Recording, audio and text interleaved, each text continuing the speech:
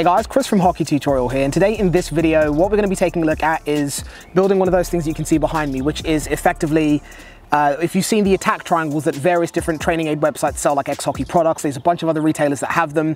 It's effectively make do pair of legs with a hockey stick in it, and the idea behind it is that you're meant to stick handle around this object, visualizing as if it's a defensive player in front of you, and you're learning how to put the puck underneath them, lift it over their stick. But what we have behind us is effectively a moving version of that, where the arm is connected to a window wiper assembly and swings left and right, acting like a defensive player. So not only is it incredibly addictive and a lot of fun to play, it's super easy to make, and especially with what's going on in the world right now, a lot of us being trapped in our houses, not being able to go very far.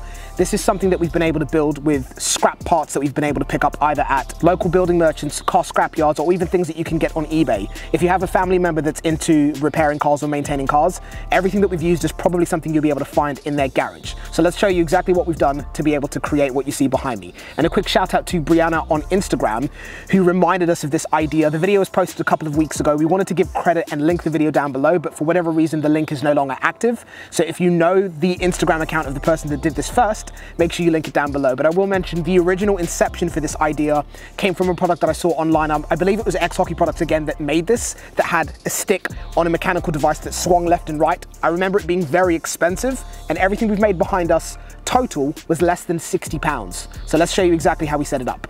A quick side note, as we go through all of the different tools, the materials, what we've used to be able to create this moving defensive player, I want you guys to add in the comment section how you'd improve it, what you do if you were making it, and if you can, or you feel like it, make sure you make one of these and tag us in it so we can see your own creations, how you'd improve it from the design that we've made, maybe how you'd control the speed of the swinging stick.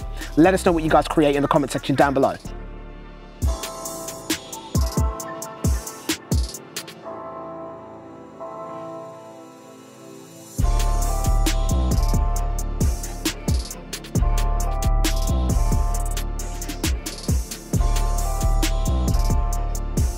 In terms of everything you need to be able to build this, I'm going to link everything down below in the video description, as well as also showing you the tools that we use to be able to construct everything that you see, and also the scrap pieces of wood that we use to be able to build the actual frame. Essentially, it was 4 pieces of 600mm wood that you can pretty much find at any DIY store, or luckily if you have scrap pieces lying around in the garden or in the garage, that will come in handy as well, with an additional 2 pieces of 500mm size wood. Again, all of the details of what we've used will be down below in the video description. Essentially, the hardest bit of building all of this was figuring out the height that you want the frame to be at, which we assembled from scrap pieces of wood, and also the angle that you want to mount the window wiper assembly to the frame.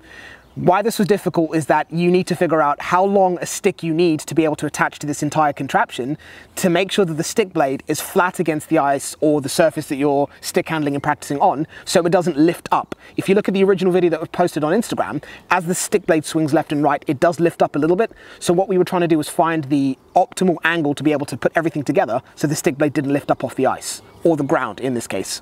The next thing that we ran into after being able to figure out the right angle to be able to have everything set up at, and also the right height to build the frame at, was figuring out a way of being able to slow down the window wiper assembly, because we didn't add anything like a speed controller to be able to slow down the speed of the arm swinging left and right with the stick on it. We didn't want it to be too fast. At the end of the day, I'm not Pavel Datsuk, I can't stick handle that quickly.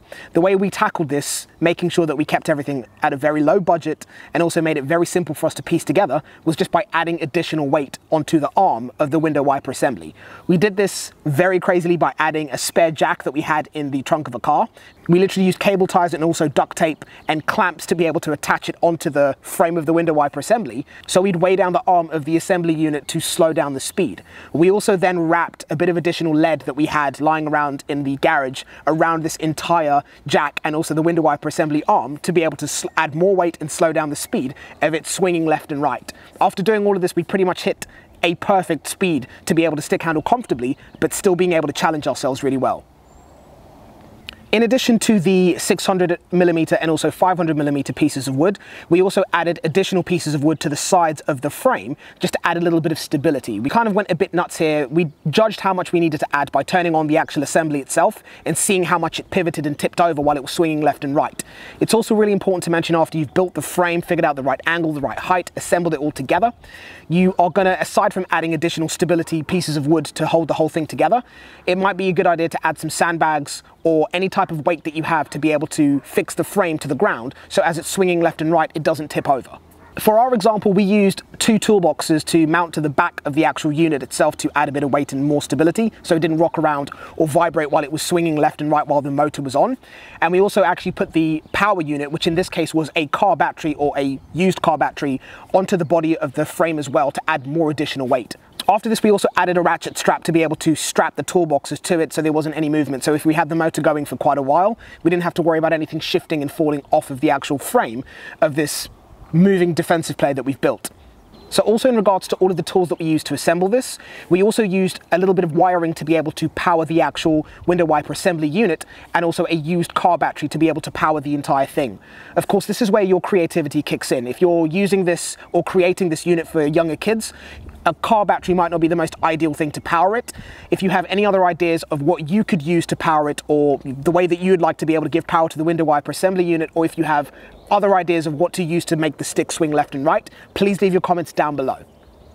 Now, in terms of actually using this moving defensive player, we can call it, it's been a lot of fun. It's very, very addictive because using things like the attack triangle, it's a stationary object, so it becomes very, very easy after a while to be able to stick handle around it, chip the puck over it, move the puck around it in different ways. Because the object isn't moving, it doesn't really add a lot of complexity or difficulty to what you're doing. But the second you add this stick on this moving defensive player that's swinging at quite a high speed left and right, it's so much more complicated because aside from being able to be very, very quick and reactive, you also have to work on timing. You can't just move the puck underneath the stick, or you can't just chip the puck over the stick blade. You have to time it right. Otherwise, the defensive player, or in this case, the stick on the end of that motor, will just smack the puck and it'll go flying. So working on your timing, your responsiveness, your reactiveness, it's just a hell of a lot more fun than working with an object that doesn't move.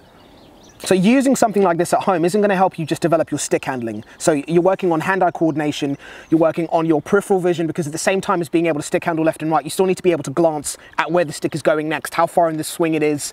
In addition to this, you're also going to be working on your general fitness, because it is a sweat, it is a workout, moving left and right, bouncing up and down, being able to move the puck in the right angles. Because you can choose based on the stick length and the size of the frame that you build, you can have that stick swinging at quite a big distance, which means you have to add a lot of movement into your stick handling. So you're working on a crazy amount of skills while having a fun time, and all of this can be done from your home, in the garden or in the front of the house. There's so many different skills that you can work on, whether it's toe dragging the puck around the swinging stick, or if it's being able to time it right and chip the puck over the stick blade, just general side-to-side stick handling, a bunch of different skills that you can work on. It's so much more challenging having to stick handle, working on timing, speed, reacting so you don't get caught out by the swinging stick. It adds so much more complexity to just stick handling around a stationary object. I hope you guys take note of what we've built in this video, and make sure that you run with your own creativity and your own ideas. We're not telling you that this is exactly how you have to build it. This is just a very, very quick mock-up of what you can do and what you can achieve just off of ordering parts off of the internet or finding salvaged or spare parts around scrapyards or recycling centers. What I want you guys to do is see what you guys can come up with, see if you can improve the design, see if you can make it better. How would you control how fast or how slowly the arm swings left and right? Would you use a different power source? Would you use a different frame? Go nuts with this idea while we're all locked up in our houses and see what you can come up with. But leave any comments down below of how you would improve it if this was something that you'd made, or if you do make something like this, make sure you tag us on Instagram, Facebook, or even on YouTube so we can check out your own builds. A big thank you for watching this video all the way to the end. Thank you again to Brianna for kind of like reigniting the inception to build one of these things. It's been fun doing this, and it definitely beats just sitting around the house doing nothing. Sometimes training at home can get quite repetitive and boring. There's been a lot of great videos online that have been posted by lots of other creators showing you different things that you can do at home to stay fresh while we're off the ice. This is definitely a great way to do that. Make sure you thumbs up the video if you enjoyed this. Make sure you subscribe if you're not already. Hit the bell so you can be notified when I post a new video. And as always, guys, thank you for watching, and take care till next time.